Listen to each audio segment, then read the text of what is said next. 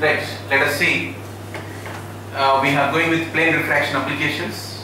Okay, light is incident at an angle theta with respect to the axis of one plane end of a transparent cylindrical fiber of refractive index under root 1.25.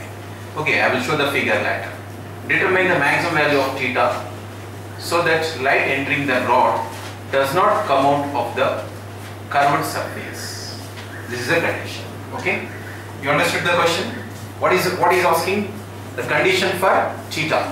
That too maximum means we should get in inequality or equality?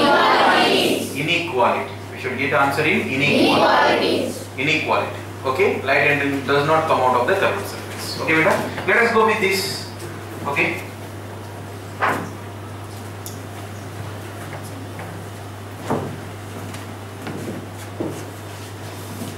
Let us see, this is a transparent cylindrical fiber. Okay, clear? Sure. And this is the axis of this.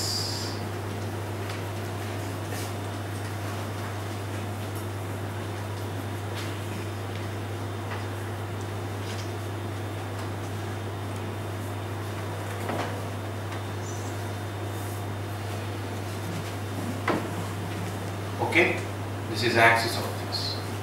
Sure. Now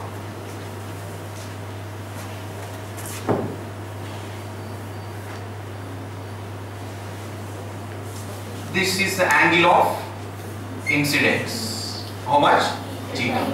He is giving condition on the theta only now? Yes. Rarer medium to denser. Now, what happens? The light ray is supposed to move like this. If this cylindrical transparent medium is not there, means how this light ray is supposed to move? Straight. But it will move towards the normal or away from the normal? Very good. Towards the normal. Okay. Now this is what? This is some angle of incidence here. This is angle of incidence here. What is this angle of refraction? Angle of refraction. Then what is this? R only, no? Yes, because these are two parallel lines. This is transversal. Yeah. This is 90 minus R. And again it will get reflected back. Again it will get reflected back. Again it will get reflected back. This should continue. It should not go out, right? Light ray should not go out. This is the condition. Means all the angles are 90 minus R. Means 90 minus R should be greater than or equal to critical angle. You will accept or not. Yes, it's obvious. Okay? Then only this condition will exist.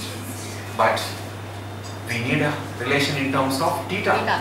Means we should relate R with theta. Obviously we can relate I also. Yes? What law? Snell's law. Mu of A 1 into sin theta is equals mu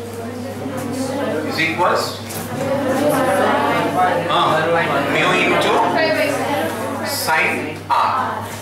So sin R is nothing but sin theta upon mu. That is sin R. Okay, whatever it may be. Now you see, listen. I am taking cos on both sides. Any problem for you? Sure. Why? Because I want sin R. I want to take that advantage. But when we take cos on both sides, it is increasing or decreasing function? Decreasing function. So decreasing function, cos is. That's why inequality reverses. Okay. So cos of 90 minus R is less than or equal to cos. Yes. Sin R is less than or equal to cos.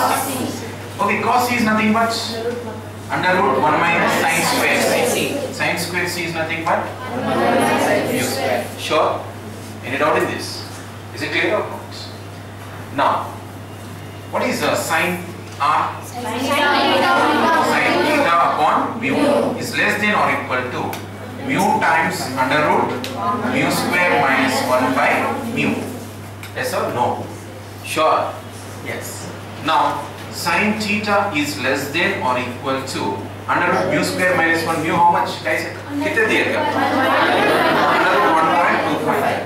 So how much? This is 1.25. 0.25. Under root 0.25. It is nothing nothing but sin theta is less than or equal to 0.5.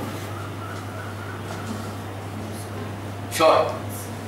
1 by 4, 1 upon 4, 1 upon 2. So this is nothing but is less than or equal to sin 30.